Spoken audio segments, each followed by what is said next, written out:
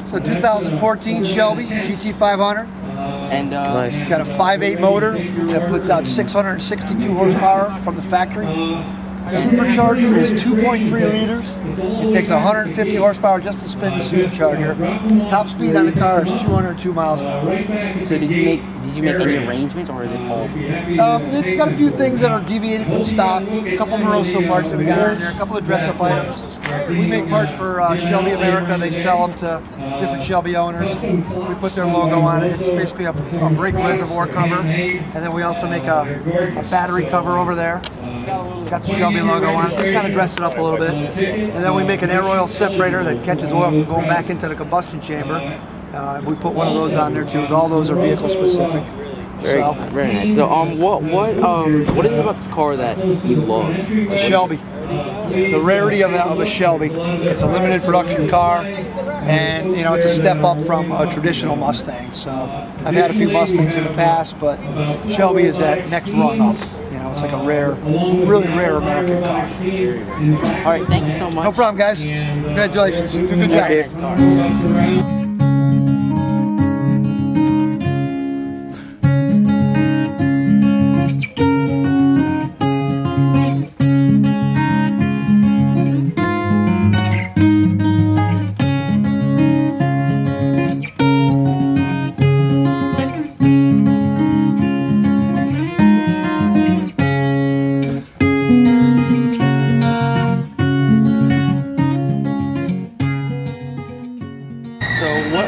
Which car is this? It's a 1960 Corvette. Very beautiful. And any stats? You know the stats? Like how much horsepower it has? Or what year? This was a dual quad, 270 horse, 283. Any modifications made? Yes, actually, just a year or two ago, I put a 5-speed transmission in. It would have been a 4-speed. But I put a 5-speed in, makes it much nicer traveling down the highway. Very nice. And what do you love? What's the thing that you love the most about the car? It draws attention wherever you go, from young kids to old, elderly individuals like myself. Very nice. I've had it 35 years now. Wow, what a nice car, right? Yeah, I actually found it in the woods in someone's backyard and completely tore it down to a bare frame and rebuilt it all. Okay, very nice. Thank you, sir, so Thank much. you.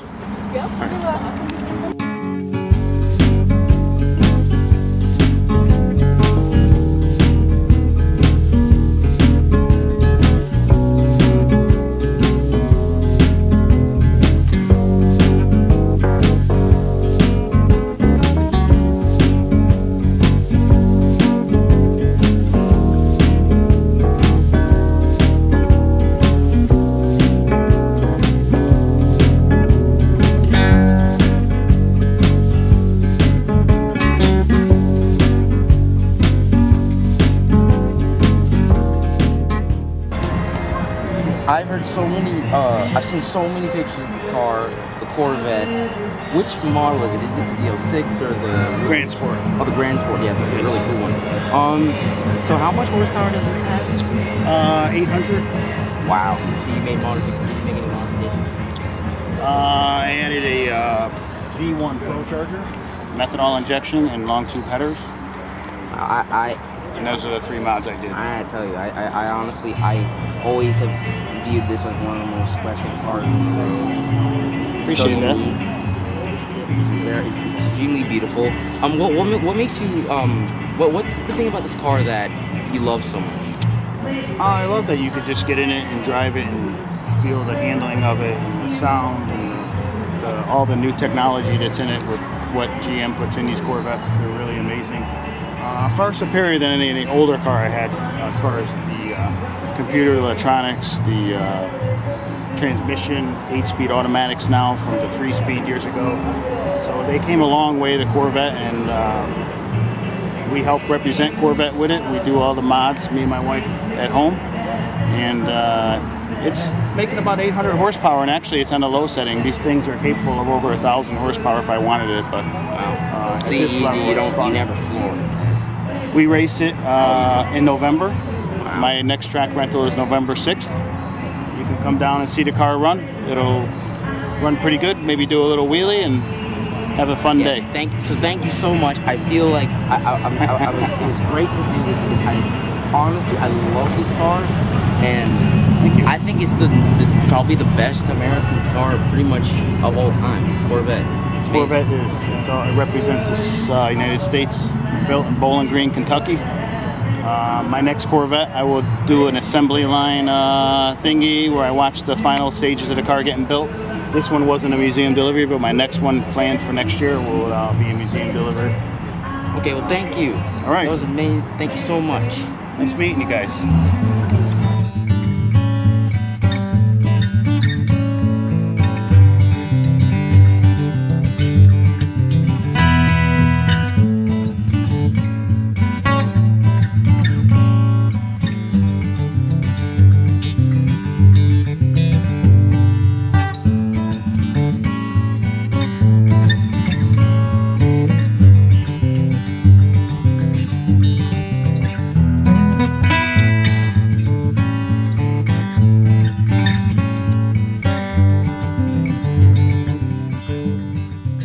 So did you make this car?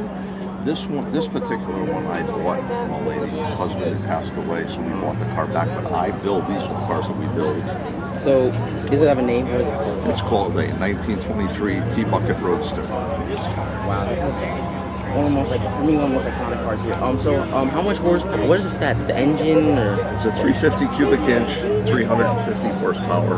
It has a turbo 350 automatic transmission in it, and a 48-inch rear.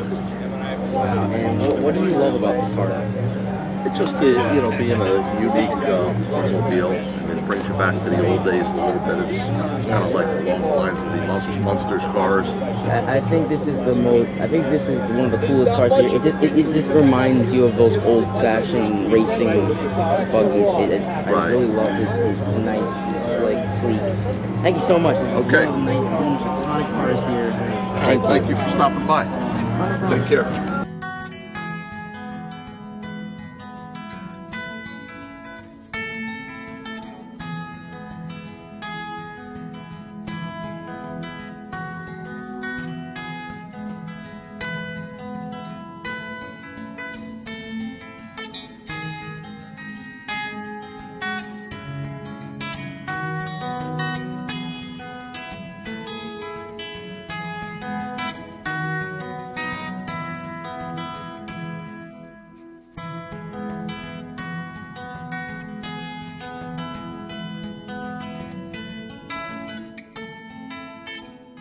Is there a name that you gave the car? Or you built it yourself? Coffin Creeper. That's right on the front of the car. The Coffin Creeper. So, how did you build this? Did you take something? It started out as a 1931 DeSoto four-door, and it was chopped 7 inches, stretched 24 inches, and a new frame was fabricated. The engine was taken out of a 1955 DeSoto in the rear end, and then all the other parts of this coffin inside. These rollers out of a 1972 Cadillac hearse. So it's actually a rat rod hearse. That's the theme. And how much the engine? What engine? It's a 291 Hemi out of 1955 DeSoto. The transmission's out of a Chevy. It's got an adapter to a modern transmission, so you can go on the highway with it and do 70 miles an hour. What inspired you to build this car? My father asked the same thing, and I told him if he didn't drop me on my head when I was a young kid, I would be normal. It just, I like different things. I own 49 cars. Oh, 49. And they can't all be the same and everyday kind of stuff that you can just buy. I like to make different things. I don't think anyone's made anything like this, but this is one of the coolest looking cars I've ever seen. Especially that stacks. I know I was fortunate that I had a title for the body from Oregon, so when I went to register in Connecticut, I went down and inspected because I don't know if it would pass, but it's fun to drive. Well, thank you. This is quite frankly the most iconic car I've ever seen in my life. Well, I'm glad I brought it here because I like to show it off. So thank you.